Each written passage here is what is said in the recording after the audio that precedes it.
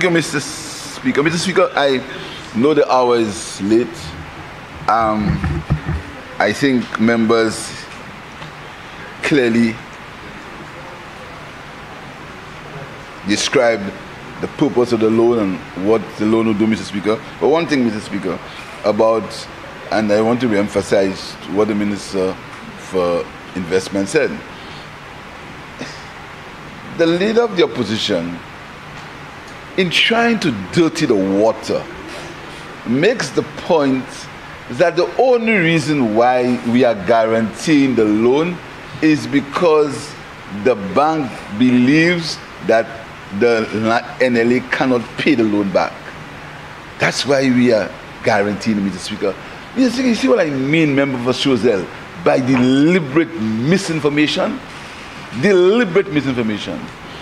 The member came here and he guaranteed a loan for 115 million US dollars, I think, for Slasper. Is it because Slasper couldn't pay back the loan? And he was boasting that he had a revenue stream. Is it because Slasper could not pay the loan?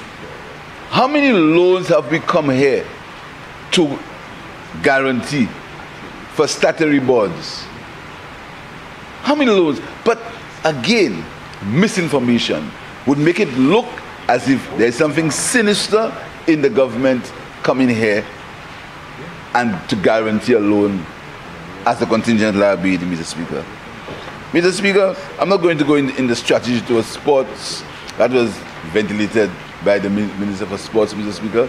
I'm not going to go into the playing field. I want to assure the member for Viewfort South that his facility is going to be fixed, Mr. Speaker, and then I want to assure him that his facility is going to be fixed, Mr. Speaker. And I know he said he had to leave because he had some urgent business to do, but I hope you can, Mr. Speaker, we are ready, we have the money to do it.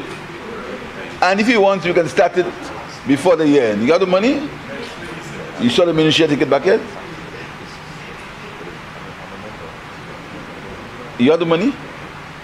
All right.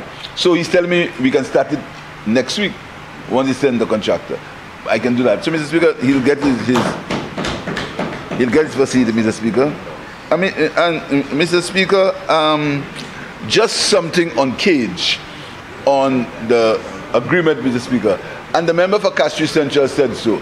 I will not come here and condemn any businessman who gets a deal and takes the deal, Mr. Speaker. I will never condemn any businessman because you're in business to make profit. And if you get a government you can fool, if you get a Minister of Finance you can take the whole treasury from, they can take advantage of it, Mr. Speaker. So I always make the point that any businessman who has the opportunity to get a blight from the government must take it. The government must be responsible enough to defend the people of the country, Mr. Speaker. So I understand what's happening there. So, Mr. Speaker, I just want to tell you that I did not give the entire list of facilities that will be repaired because the Minister of Sports will do that. The facilities that I mentioned are facilities that are going to be directly involved in Cricket World Cup. Member for Choiseul, the facilities I mentioned are the facilities that are going to be directly involved in the World Cup. Directly. Darren Sammy, Mindo Field Park, and Groside are going to be the two practice grounds, and Darren Sammy where the matches are going to be played, Mr. Speaker. And just to note, Mr. Speaker, of the competition, there is a Caribbean island that is spending $300 million of a World Cup. That's the competition. And when we come here and we play as if we know what's happening in the world and talking on one side of our mouth and accusing people, Mr. Speaker, accusing people, there's one Caribbean island that's spending $300 million on World Cup, Mr. Speaker. So I'm asking honorable members to support this resolution. I thank you, Mr. Speaker.